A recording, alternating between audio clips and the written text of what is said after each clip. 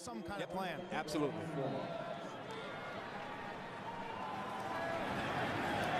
Montez, sideline ball, Shenault. It is. Oh my goodness! Are you kidding me? How did he do it? Oh my goodness!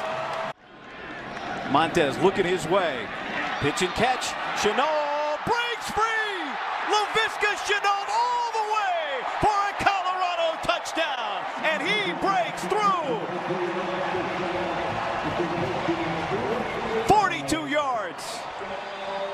There were easy completions because of his footwork. Out of the quick huddle, here's play action for Montez. Looking deep, Shenault is open for the touchdown! Laviska Shenault, one of the top receivers in the country.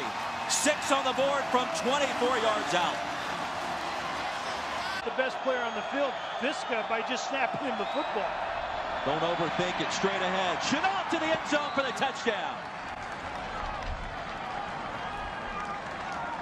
All right now keyed by Steven Montez. USC brings some pressure. They get to Shenault, and there he goes. Laviska Shenault. They are not going to catch him. That's what we're talking about right there. You miss him at the line of scrimmage on a short route. Now, that's going to go on Steven Montez. Mangum in motion. Shenault is in! Touchdown, Colorado!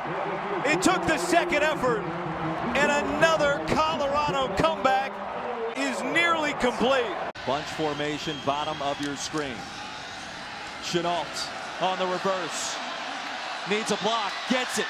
Laviska Shenault tripped up near the 22-yard line. Daquan Jackson got there, but he gained 23. Great design at giving your playmaker the football. And giving him at least a chance to see if he can break a tackle. He's got him wide open. He's got him open, and he hits him for the catch.